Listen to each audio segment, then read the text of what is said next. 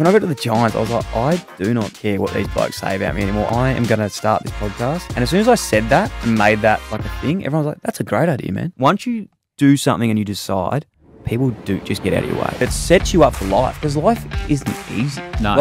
So go to our schools and explain this to our kids that life isn't easy. Well, you don't all get a ribbon. You don't. If you gave me feedback, it was like you were attacking me and my family and my bloodline. The moment you don't get feedback is when people give up on you. You see a enormous podcast in you.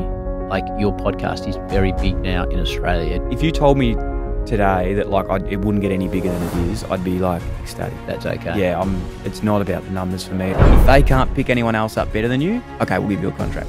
That's business, and that's great. That's the nature of the game. That's high performance sport, and there's a beauty to that. Try things, and if it doesn't work, fail fast, move on to the next thing. And no one cares. You're the main character in your story, not everyone else's, so don't overthink it.